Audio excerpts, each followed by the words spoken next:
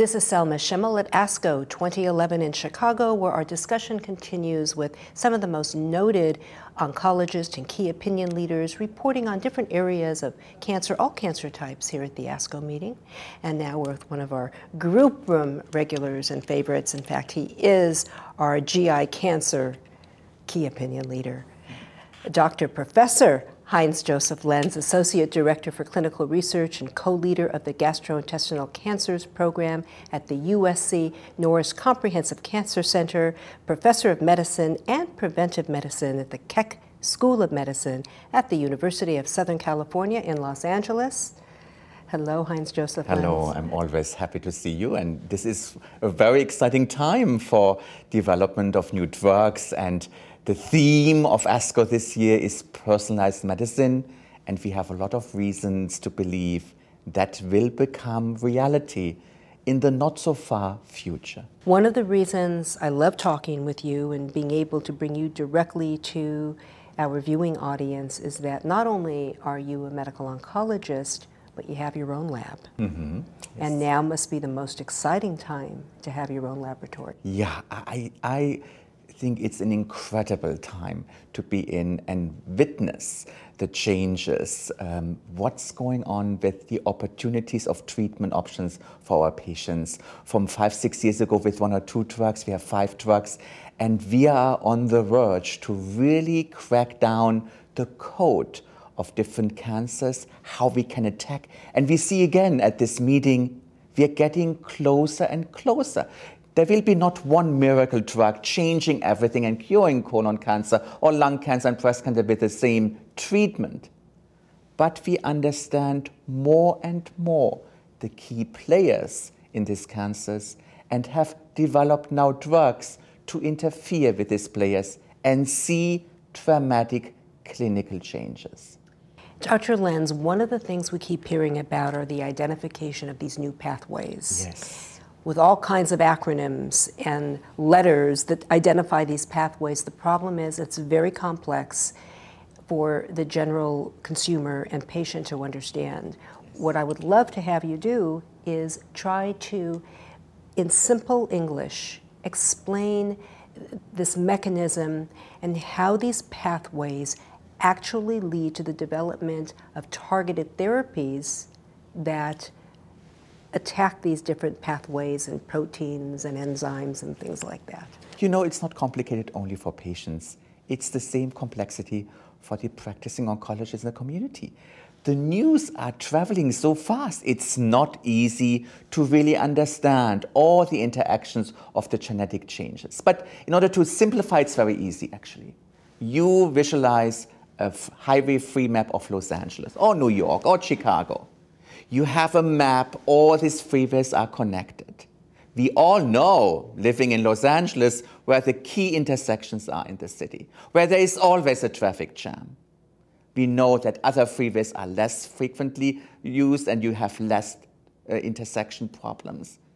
But this connection of different freeways is the network information of a cancer cell. And you know, if you develop one drug which maybe interfere with one intersection or one major exit, we know how to detour it. We know we go off Avenue 53 and go on Avenue 72. And the cancer cell can do that too. So it is very important not to know only what the most important intersection is. We need to know all the intersections, how they communicate with each other, and the level of traffic. If there is no traffic on this freeway, inhibiting this freeway doesn't make any sense. In order to be successful, when you live in LA, you have to shut down the 10 freeway or the 490 in Chicago. And if you're able to do that, then you see the progress and the success in the tumor. My cancer manifests differently, even though it may be the same diagnosis in the general sense as the person next to me, but our pathways, we may have the same pathways, but they manifest differently or they jam up differently, like one's on the 405 and one's on the 134? Yes, so I think you're hitting a very important point. To identify one of these genetic alterations is not giving us the answers. they may mean differently in breast cancer versus colon cancer. And why would that be? Because the interaction of this molecular change or this intersection of freeway means completely something different when you change the environment. Now, we have learned over years that every tumor has about 6 to 8 major intersections, not more. But these intersections are not the same from one colon cancer to the other. Here is the challenge in the future for drug development. We need to identify these, what we call driving mutations, the ones who make the tumor grow and metastasize. And we are getting close to do that. If we know the variations of these 6 to 8 driving mutations, we will be able to really personalize treatment.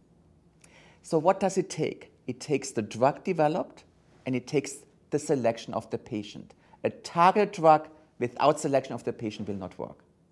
We need to understand the molecular makeup. We need to know what major intersections drive the tumor.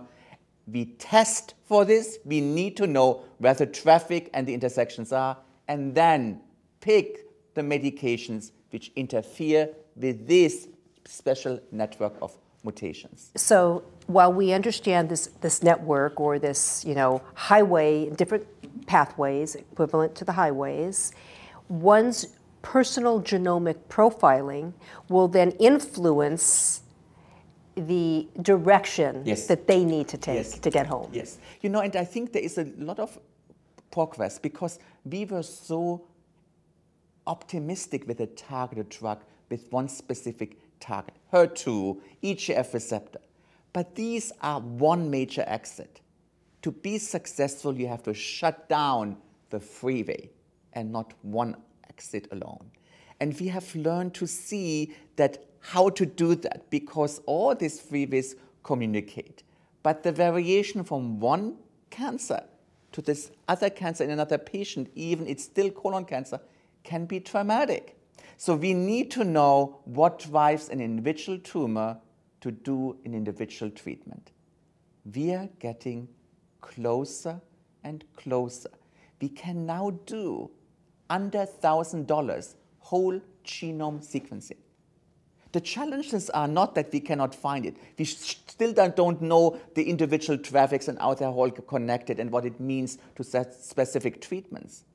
But we are getting close. So fast that the data we are generating is almost too much to consume and understand in the same time frame. Are you still doing your blog? I'm still on C3 Coalition. I'm trying to update that when there's a new gene, when there's a new treatment, new concepts, in order to really communicate that with the patients, because I think going on website is very confusing. And I think to give some guidance is will be very, very critical. Thank you, Dr. Lenz, really for being a forerunner in this area of research and for sharing your time with us.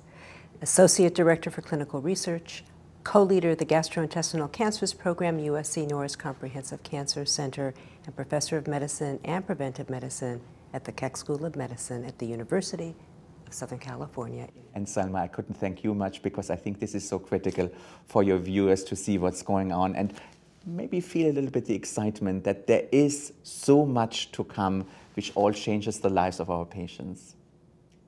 Thank you.